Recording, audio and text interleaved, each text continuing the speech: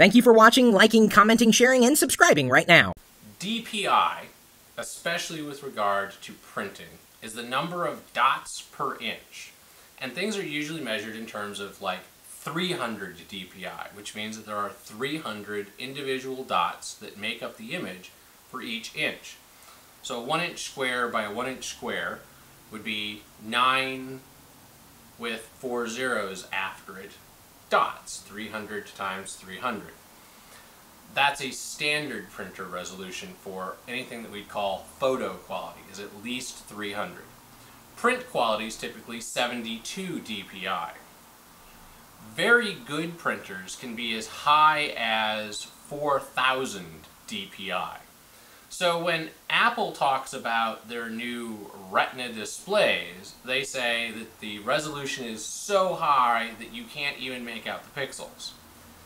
I have a hard time believing that it's that high. It's definitely going to be a higher resolution than other things, but as printers see that there is a need for delivering 3,000, 4,000, 1,600 DPI, obviously if a printer thinks that it needs to be 1,600 dots per inch by 1,600 dots per inch, that's almost HD resolution in every inch, because if it was 1920 by 1080, that'd be high definition.